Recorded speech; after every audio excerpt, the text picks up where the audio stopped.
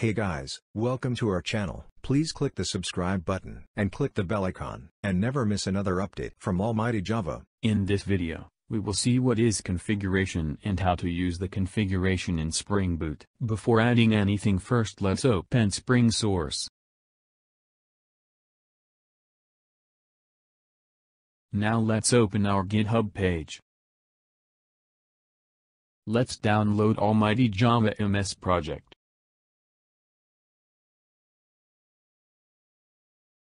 Let's unzip this project. Now let's import this project in Spring source.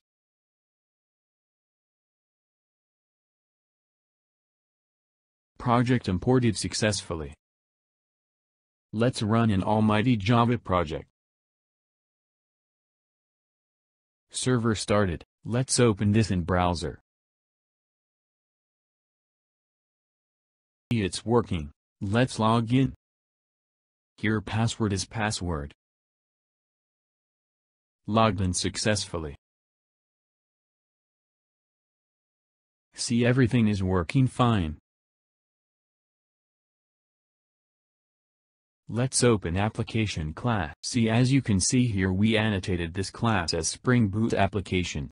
And here we created 4 beans using bean annotation. Here only 4, but in a real-time application, it could be many, so it is not at all a good practice to put everything in one file. So let's create a new class under config package. Class name let's call AppConfig. Click on finish. Class created successfully. Now annotate this class as configuration. Now cut those 4 beans from the application and paste it inside AppConfig.class. See, like that you can create any number of classes and keep related beans. Now it's more clear code. Server started automatically. Let's click on all the links one by one. See, all are working fine. As you can see here, 1 bean for REST template. So let's start book REST API project also. Server started. Now let's click on a book list. See, it's working fine. Let's stop the server. See, this is the way you can create a configuration class.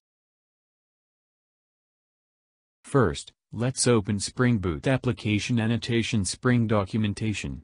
See, under this 7 type of annotation included. Now open Spring Boot configuration annotation.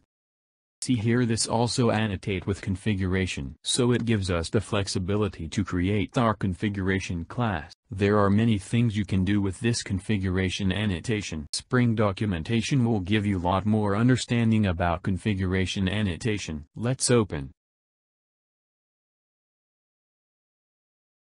Indicates that a class declares 1 or more bean methods and may be processed by the Spring container to generate bean definitions and service requests for those beans at runtime. See, here is the example, like we also did the same way, and we also created a class like an AppConfig.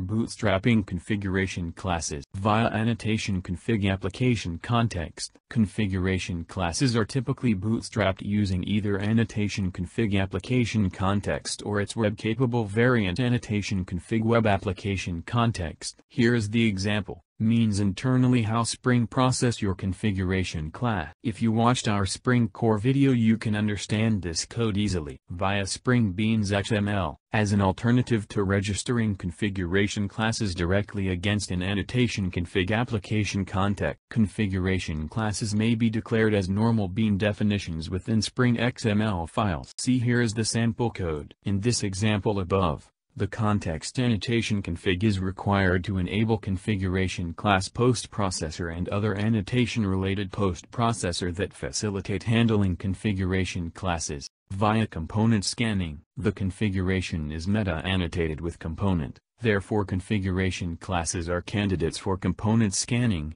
typically using Spring XML's context component scan element, and therefore may also take advantage of auto-wired inject like any regular component. In particular, If a single constructor is present, auto-wiring semantics will be applied transparently for that constructor. See, here is the example. Configuration classes may not only be bootstrapped using component scanning but may also themselves configure component scanning using the component scan annotation.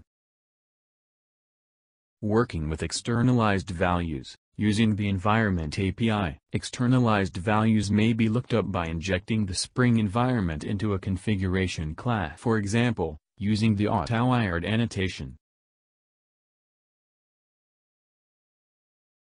Properties resolved through the environment reside in one or more property source objects, and configuration classes may contribute property sources to the environment object using the property source annotation.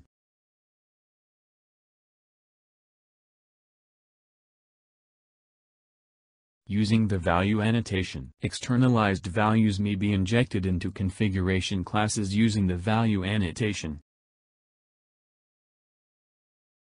This approach is often used in conjunction with Spring's property sources placeholder configurer that can be enabled automatically in XML configuration via context property placeholder or explicitly in a configuration class via a dedicated static bean method. See a note on Bean Factory Post Processor returning bean methods of Bean's Java docs for details. Note, however, that explicit registration of a property source's placeholder configurer via a static bean method is typically only required if you need to customize configurations such as the placeholder syntax, etc. Specifically, if no bean post processor, such as a property source's placeholder configurer, has registered an embedded value resolver. For the application context, Spring will register a default embedded value resolver which resolves placeholders against property sources registered in the environment. See the section below on composing configuration classes with Spring XML using import resource. See the value Java docs, and see the Bean Java docs for details on working with Bean Factory post processor types such as property sources placeholder configurer.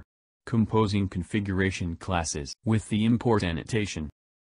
Configuration classes may be composed using the import annotation, similar to the way that import works in Spring XML. Because configuration objects are managed as Spring beans within the container, imported configurations may be injected, for example, via constructor injection.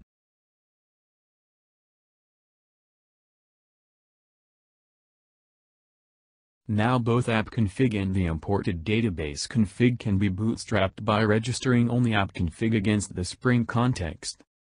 With the profile annotation, configuration classes may be marked with the profile annotation to indicate they should be processed only if a given profile or profiles are active. Alternatively, you may also declare profile conditions at the bean method level, for example, for alternative bean variants within the same configuration class. With Spring XML using the import resource annotation, as mentioned above, configuration classes may be declared as regular Spring Bean definitions within Spring XML files. It is also possible to import Spring XML configuration files into configuration classes using the import resource annotation. Bean definitions imported from XML can be injected, for example, using the inject annotation. With nested configuration classes. Configuration classes may be nested within one another as follows. When bootstrapping such an arrangement, only AppConfig need to be registered against the application context. By being a nested configuration class, database config will be registered automatically. This avoids the need to use an import annotation when the relationship between AppConfig and database config is already implicitly clear. Note also that nested configuration classes can be used to good effect with a profile annotation to provide two options of the same bean to the enclosing configuration class. Configuring lazy initialization. By default, bean methods will be eagerly instantiated at container bootstrap time. To avoid this, configuration may be used in conjunction with the lazy annotation to indicate that all bean methods declared within the class are by default lazily initialized. Note that lazy may be used on individual bean methods as well. Enabling built-in Spring features using Enable annotations. Spring features such as asynchronous method execution, scheduled task execution, annotation-driven transaction management, and even Spring MVC can be enabled and configured from configuration classes using their respective Enable annotation constraints when authoring configuration classes. Configuration classes must be provided as classes, that is not as instances returned from factory methods, allowing for runtime enhancements through a generated subclass.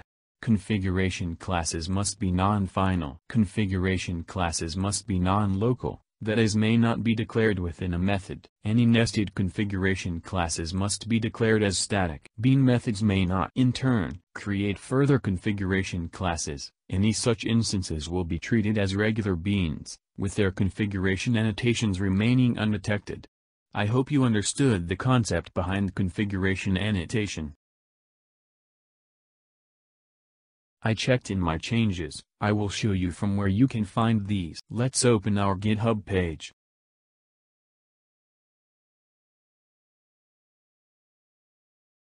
See, here are the changes.